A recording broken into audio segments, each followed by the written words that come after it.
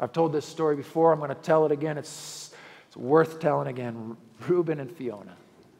You see, if you ask Reuben and Fiona, they would tell you that their love story was beautiful.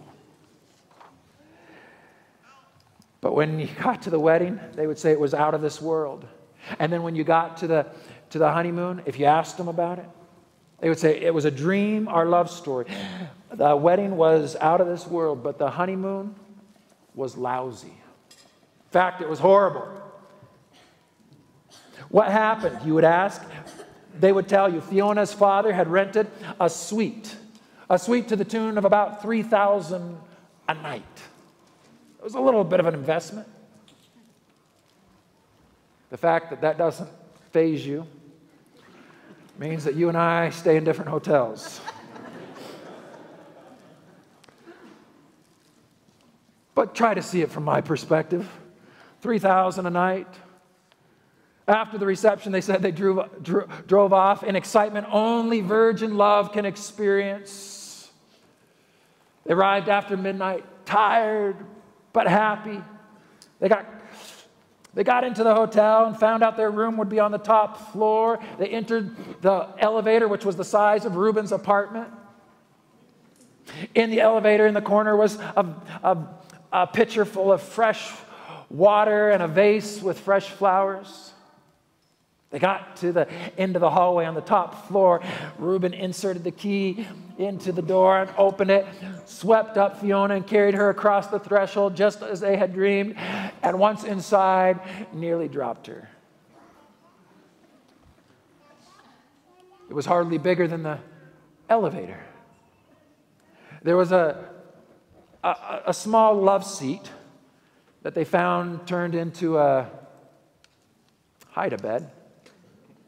There was a restroom, but it had no shower. It was just a half bath, and Fiona began to cry, and Reuben was furious, of course, but it was after midnight. And they decided to make the best of the hide-a-bed. That next morning, they were up early, not always because they wanted to. They couldn't sleep any longer on the hide-a-bed. Down the hallway and to the elevator. There was fresh flowers in the elevator, new ones from the night before. Down to the lobby they went, and wouldn't you know it, the manager was standing there. "How are the lovebirds?" he said. Oh, he shouldn't have asked. Reuben had to hold Fiona back as Fiona tried to explain exactly what her father would do to him and his company and what would happen next for the money they put in to the place that they got. Confused for just a moment, the manager said, "Please, let me go with you and see what you saw. I'm lost at what you're describing." And up that elevator and down that hall to that same room, opened the door, and there it was, that pathetic little space. "Oh," said the manager, "you stayed here? You didn't open that door?" "No," said Fiona. "It's probably another closet like the other door we tried to open." "No," he says.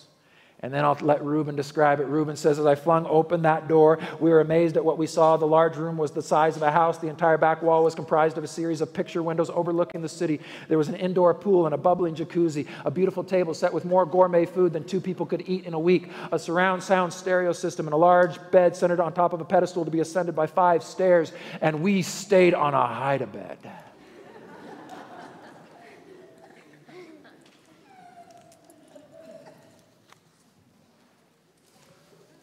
Beloved, some of you, some of us, are living our Christian experience in these final moments of Earth's history with 1 foot in and 1 foot out. Come on, I'm in. I'm a teacher on this campus. I'm a student on this campus. I've been a Christian and part of this church for longer than you've been alive, preacher. Fair enough. But are you living in the vestibule of your Christian experience of surrender and relationship with Jesus? Beyond cultural Christianity, you've been hanging around because you were born in this church. Beyond formal religion, because you get enough, just enough to feel you need to make it to heaven, but not enough to change your life. Beyond intellectual spirituality, where it's all about what you know and do you know. I invite you into a deeper please. The book of Revelation, the Lamb is appealing to us. Through this sacred service of communion, this service is an invitation from heaven to accept heaven's sacrifice. But it's accepted with a personal sacrifice, a surrender of our own lives, a determination that we will follow the Lamb wherever he goes. And if he goes through personal sacrifice or suffering, we will choose trust. We will choose this relationship over every other relationship, over every other profession, over every other entertainment. We will choose this relationship. That's what the communion is about. Take, this is my body, this is my blood, which was given, stretched out on the cross for you. It can be ours today. The eternity can be ours today. As Jesus stretched out his hands on a cross, he spoke the words, I'll put them on the screen, I am with you every day until the end. And then I'm coming back for you. But I can only get those who have stuck with me. So what's your decision? Young person? Teacher? Family? What's your decision?